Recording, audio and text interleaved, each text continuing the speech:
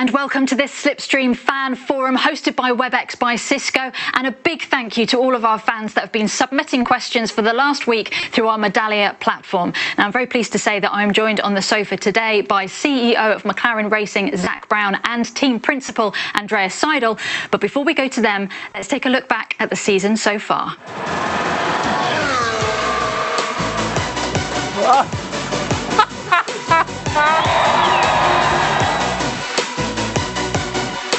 We can only get better.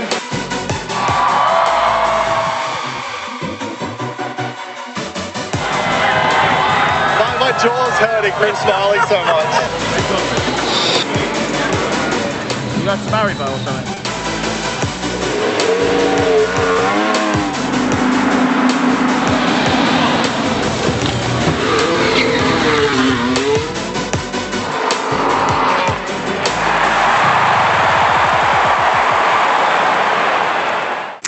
Zak, Andreas, thank you so much for joining today as part of this incredible fan forum. We have had a lot of questions coming through from our incredible fans from all over the world.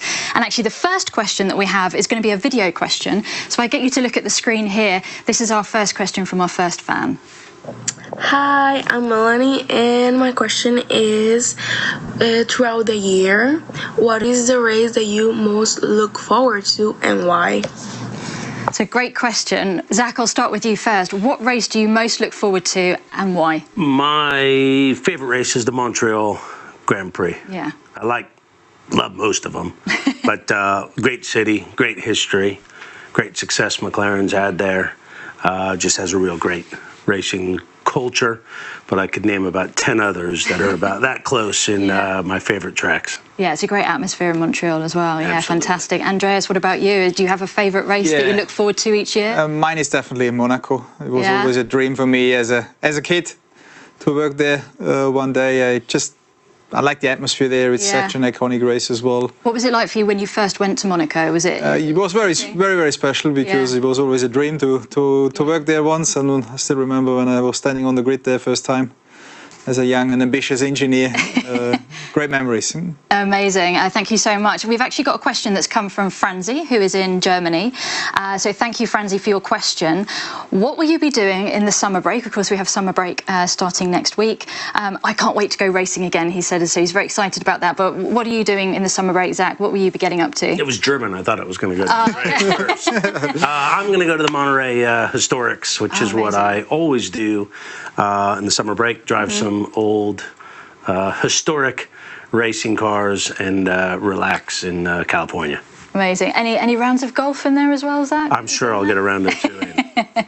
Andreas, what about you? What will you be getting up to in the summer break? Yeah, I will try to spend as much time as possible with the family, with the kids. So, yeah. And try to avoid any planes and any hotel rooms. Enough of those. That is my ideal holidays. Yeah, amazing. We've had a question from Jerry, who is from Hampshire, here in the UK. This is an interesting one. Zak, I'll come to you first. What is the one FIA rule you would change and why? Good question. I would change...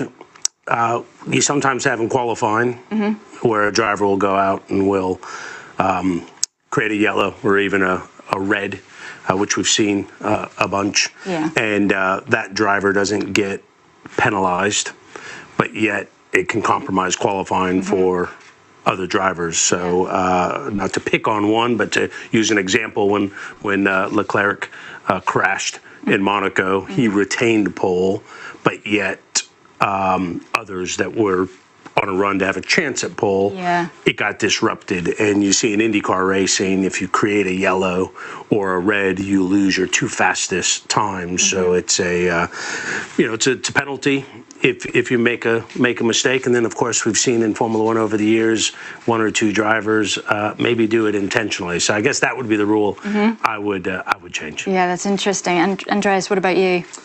I would definitely ban DRS. I don't like artificial overtaking devices. So you take that away altogether? But at the same time, I recognize at the moment, even with this new generation of cars, it would take a lot of action away at the moment. We wouldn't see a lot of overtaking maneuvers, but I still have this dream that at one point in the future we have cars that actually don't need these artificial overtaking devices. Fantastic. We've actually, this is great. We've got a question from Anton, and Anton is from New Zealand, which is fantastic, and it's about Bruce McLaren. So if Bruce McLaren was brought to the modern day McLaren, what car from the Boulevard would you most want to give him a drive in, Zach?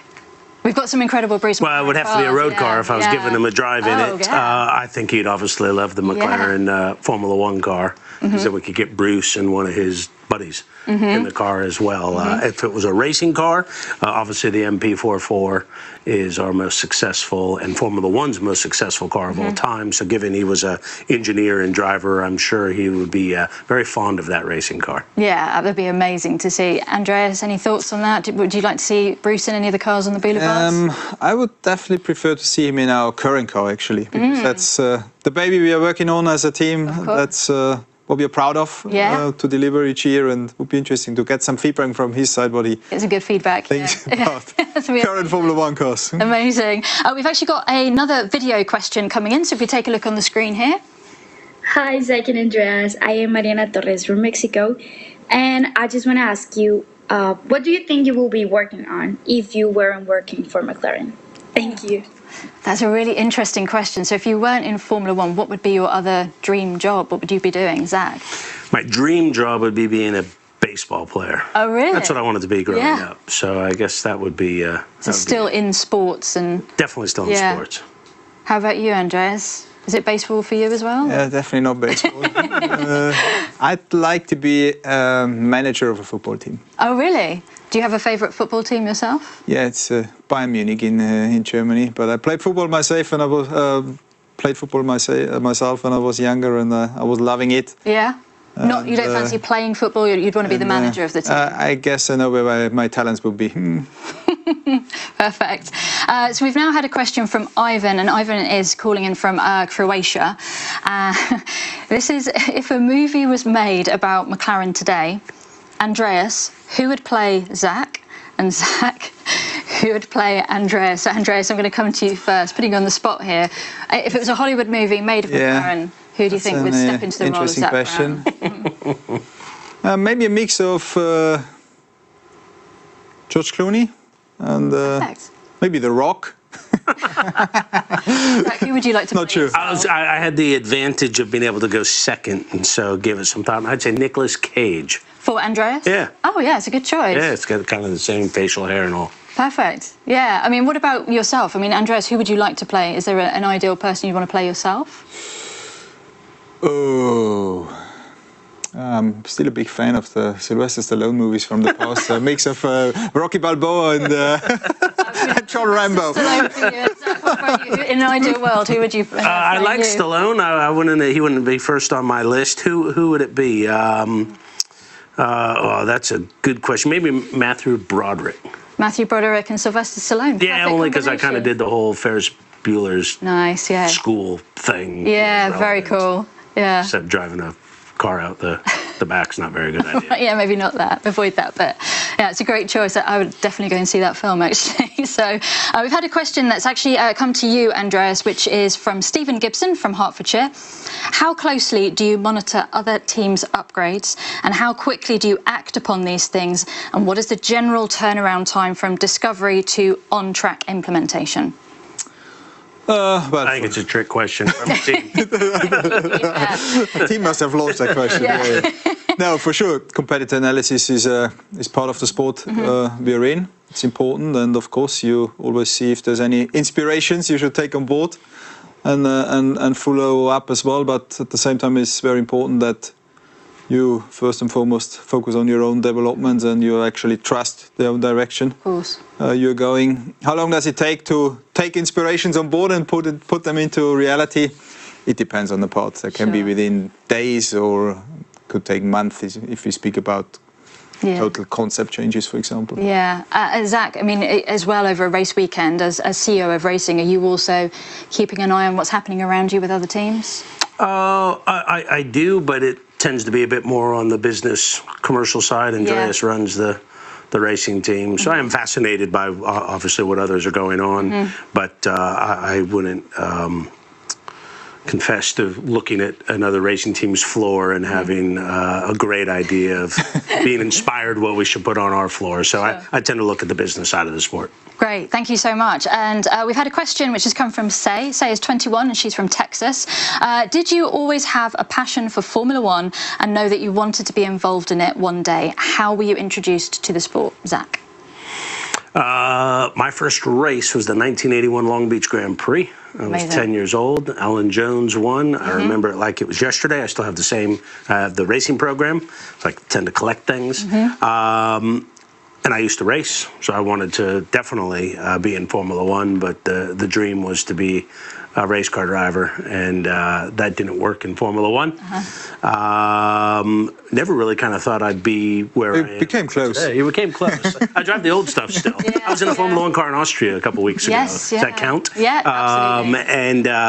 But I've always loved the sport, and I've always been a huge McLaren fan. Ayrton Senna is the one kind of started following Formula One in 86, 87 when he was winning in the Lotus, and then he came to McLaren, and then the rest is history. Yeah, Senna was a hero of mine as well, yeah. Andreas, what about you? What got you interested in Formula One? Did you ever see yourself? I never was really into the driving, but I'm a Michael Schumacher kid, so I started to watch Formula One really in great detail from around 92 onwards. And that's where the desire came up to study mechanical engineering at some point, and with a clear goal of ending up working in Formula One. So that was always your goal, was to be in Formula One? Yeah, from the age of 15, 16 onwards. Amazing. Yeah, that's incredible. We have another question that's been submitted on our video platform here, so if we just take a look on the screen. If you have to pick between any McLaren car or livery, which is your favourite? Oh, good question. If you had to pick between any McLaren car or livery, what would you pick? Zach, do you have a favourite? I love what our car looks like now. Yeah. I thought our Golf car in Monaco, beautiful. By the podium, was pretty awesome. But if I kind of go back out of the era in which we've worked here, I think the Vodafone cars and the West cars, McLaren's always had stunning looking they have cars, so hard to pick one, but kind of I was a huge Mika Hakkinen fan, so maybe I'll go with that. Go with that one, the West cars, Andreas, what about you? As I said before, I always like our current car because that's our current baby. That's what we're proud of to work on. In terms of livery, definitely liked the Gulf livery that we had. Yeah, it looked amazing. 2 years ago. Yeah. But I also like the current one because it has a lot of black, and black means it's light because there's no foil. Right. There's a reason behind it as well. Yeah. Perfect. We have another video question that's come in, so if we just take a look to the screen here. How do you guys prepare for a race as a team principal? So Andreas, I think this one is one for you. How do you prepare for a race as a team principal? Well, there's obviously a lot of meetings with different groups of the team before a race weekend, a lot of documents to read through as well, because I want to be on top of things when I'm arriving at the track. Main focus is obviously on the sporting technical side. Very important also to align with Zach and with the comms department before going into a race weekend on questions that could come up from media during a weekend. Get a briefing as well on the commercial side, on the marketing side before we go into weekends, simply to try to lead the team during a race weekend as good as possible and represent it in the right way. And do you give a pep talk to the team as well? Is that part of it? I wouldn't say it's a standard. It depends on where we are during the course of the season, how the weekend before went, how the days go. Sure. But it is important from time to time, together with the drivers as well, together with Zach, to make sure that, especially after bad days, for example, to pump everyone up again and go again. How about you, Zach? As CEO of racing, how do you prepare for a race weekend? A lot of coffee. And Andreas and I are in constant contact. Again, I'm kind of tend to focus more on the business, the commercial side, the media side. So, what guests do we have? What shareholders do we have? So, I watch in a very interested manner from sometimes pit wall, sometimes the garage. Yeah. But I leave the racing to Andreas and the team, and tend to just kind of make sure that our guests that are there are well taken care of, and the activity that's going on in the city is all going according to plan. Fantastic. So we've had a question from Jewel, who is from Germany. If there were to be a race between, so Andreas, this is one for you. If there were to be a race between all team principals, who do you think would win? I'm guessing this would be in a car, but who do you think would win out of all the team principals? Well, there's team principals and some CEOs around. Let's put them all together. CEOs might be fast. From the other team principals, I would say I've seen some onboards from Toto around the Nordschleife, so I think he will probably be quite competitive and ambitious. And ambitious. Who would be the underdog? Who do you think might just cinch it right at the end? I don't know. I don't know. Also, for example, Christian, I think, has some racing experience as well, so he will probably be. How do you think you guys would fare in the race? Do you think? I think Zach, obviously, you're a racing driver, so all bets would be on you. Oh, I think Toto and Christian are the only two, to my knowledge, that have racing experience. Okay. So it'd be a fight between the three of you, maybe. That could be your podium. Yeah. Perfect. So we have a question which is from Matthew, who's in Canada, and is, as kids, who or what inspired you, or who or what inspires you now? Zach, I'll start with you. I get a lot of inspiration from a lot of different people. In racing, I've been fortunate to meet a lot of the uber successful people. Ron Dennis, absolute legend of the sport, and he and Monsieur did an unbelievable job building what is McLaren today. So certainly Ron and Monsieur, Roger Penske, especially if I look at the way he's combined racing and business. He wins at everything that he does. He has great people around him, and he knows how to use motor racing to build his business, and he knows how to use his business to build his motor racing. So I would say those are a couple specific to racing, that there's a lot that I do today that I've taken from watching them operate. Yeah, amazing. Andreas, what about you? Who's inspired you? Yeah, for me, it's not necessarily, let's say, specific people or persons. I always got inspired by sports teams. I always wanted to be part of sports teams as well, and that's something that still keeps me going today. I like to work together with the team. I like to be part of the team. The special spirit you have within a sports team that keeps me going. Amazing. Yeah, Formula One is the ultimate team sport, isn't it? So we have some quick fire questions for you now. So I'll ask you each of these questions, and it's just the first thing that comes into your head. So the first question is, Zach, I'll come to you first. Did you pass your driving test first time? In America, yes. In England, no. How many times here? 3. 3. It's a nightmare. Okay. Andreas, how about you? Did you pass your driving test first time? With the car, yes, and that's all I want to say. Okay, end of. Race you're most looking forward to in the second half of the season, Zach? Austin. Austin, yeah, it's awesome atmosphere there. Andreas, what about you? Spa, Monza, these two I like. The two together. Iconic races. Yeah, amazing. And the best part of a race weekend, Zach? The start. The start. Andreas? For me, definitely the celebrations in the garage after a good race. Amazing. We have, so describe each other in one word. So Zach, if you could describe Andreas in one word. German. German, perfect. To the point, yeah, absolutely. He's definitely coming from the States. Yeah, I can tell. Andreas, now it's your turn. One word to describe Zach. Racer. Racer. Racing guy. Perfect. Your favourite F1 era, Zach? It'd have to be the one I grew up in, so 80s. 80s, yeah, great era. Andreas, what about you? For me, definitely the 90s, because that's where I started to watch it, with some great battles of Michael against drivers also from McLaren. Yeah, of course. And Zach, this is one for you. Would you get another tattoo? Highly unlikely. Andreas, would you join? Would you ever consider getting a tattoo? Definitely not. Definitely not.